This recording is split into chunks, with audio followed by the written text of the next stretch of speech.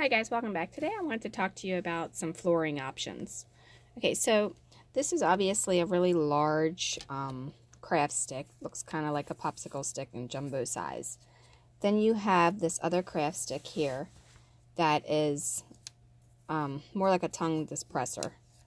Then you have your standard popsicle stick. Then here you have a coffee stirring stick, which if you look at my sewing shop, this is what I use for the flooring for that.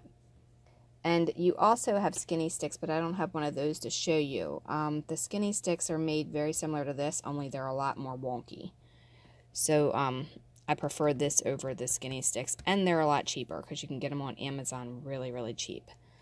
All right, and then this is also a coffee stirring stick, which this is great for flooring, wainscoting, trim, like if you have to do like inside of a window trim, that's good for that as well. And there's a few other uses that you could find in my floors and houses and stuff that I've used this for as well. Now, these two here are something new. I'm going to be working with these soon, so subscribe below and click the bell if you want to see how I utilize these.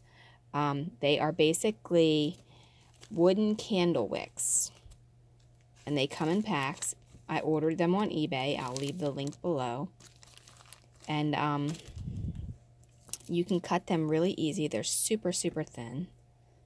I don't know if you can see the comparison there,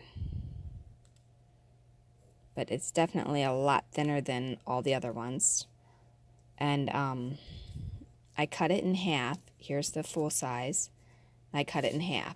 That way, when I do the floor, my floors won't line up. Or my floorboards won't line up, rather.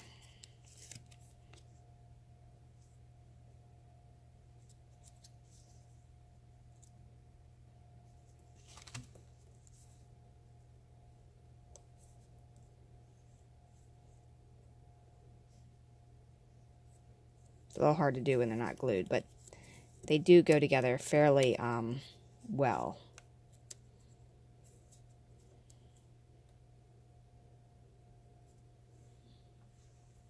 Okay, and then you have the same thing with this one. This one's a little bit thicker. This one's about a ½ inch, and this is a little more than a quarter.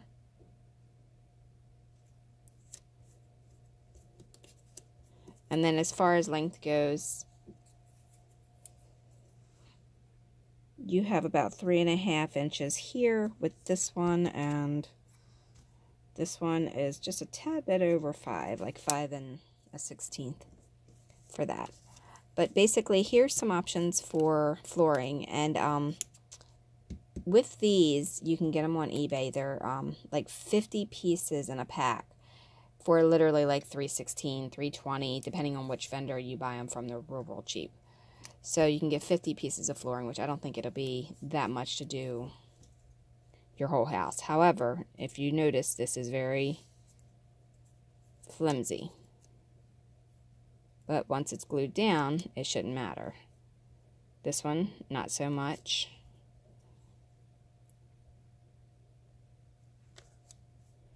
This is very strong. This one, you can't really bend it that way too much, but you can certainly bend it this way, which means when you put it down, it's going to warp like this, kind of like almost like a rainbow. In fact, this stick is already warping, if you can see that. See how it's got like that little bow in it? So that's something you got to think about if you're using those. Same way with this one. This one's already warped as well. And it's the same thing. It's made of very, very thin wood. You can bend it and everything. However, this is really good for when you're doing the tops of a dresser and you want it round it, kind of like I did the bookshelf. Because you can wet it, and then you can bend it around a cup, and then you have a mold for that. Okay, so if you want to see the flooring for this coffee stirring stick, it came from Amazon. It's like 1,000 of them in a pack. I want to say it was like $14 or something. And then I'll leave the link for that as well. But I did this again in the sewing house or sewing shop. So look on my Facebook page and you'll see tons and tons of pictures of that under Dollhouse Miniature Madness and Tutorials. And these will be coming soon. I'm going to actually put these in the farmhouse. So that's going to be coming up real soon. And again, these are a lot of the build tips with like the windows and the trim. Look in the 50s diner, especially, because that's where I used a lot of these. And these I didn't really use. I didn't like them at all. Alright, well, thanks for watching. I hope this build tip was helpful for you guys, and I'll leave the links below, and have a wonderful, wonderful day.